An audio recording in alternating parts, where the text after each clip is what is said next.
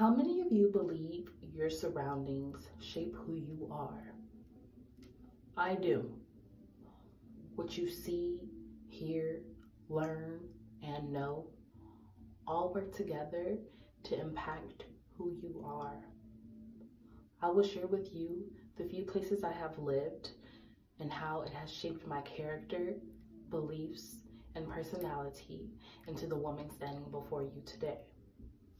In this speech, I will explain how growing up in Los Angeles, moving to Hawaii, and then moving back to Los Angeles has impacted me. Born and raised in Los Angeles, specifically Inglewood, I found myself being surrounded by a lot of negativity. People were also needy. They wanted things now and not a minute later. They lacked patience.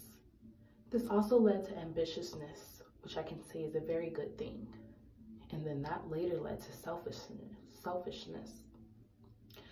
Ambition led for a need to show off things. Everybody had to get the new this or the new that. And if you didn't have it, best believe you would be judged for it. Being surrounded by these things definitely shaped my character and personality. I found myself to be more negative than I should given my circumstances.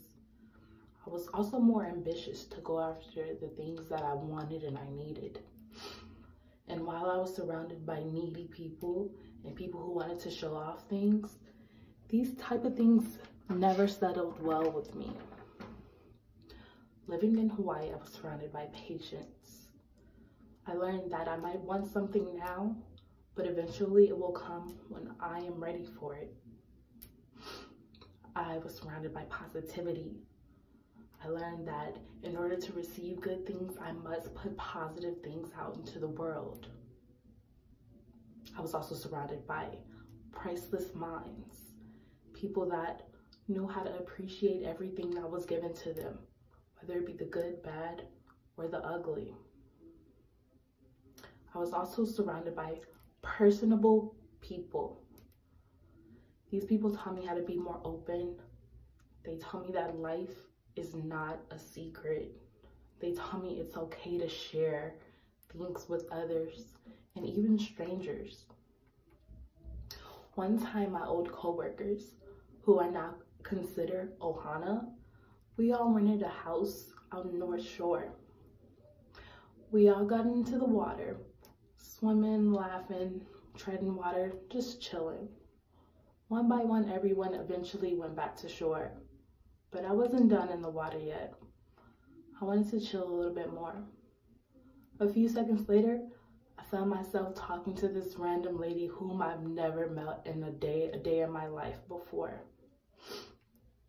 We were talking about everything under the sun. You name it, we were talking about it. Eventually, our conversation did come to an end.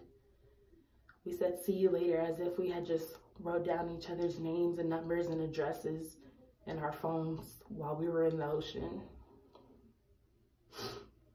The things that I surrounded myself in Hawaii with impacted me for the better.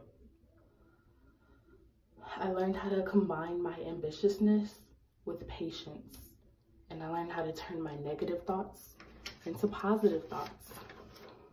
When I moved back to LA, I was surrounded by unauthentic people.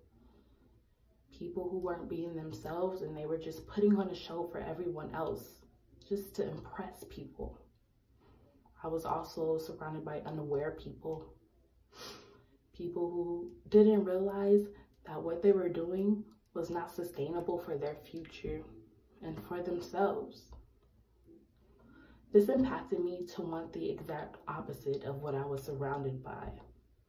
I wanted to be the Erin that I knew I was, rather than the Erin everyone expected me to be. I wanted to be aware of my life and my surroundings.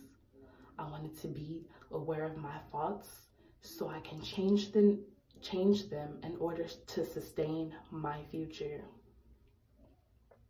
After sharing with you how the places I've been have shaped my character, beliefs, and personality, and explaining how growing up in Los Angeles, moving to Hawaii, and moving back to Los Angeles has impacted me, I think it's safe to conclude that I would not be who I am today if it were not for where I have been and where I am. Thank you. If you have any questions, please feel free to ask below.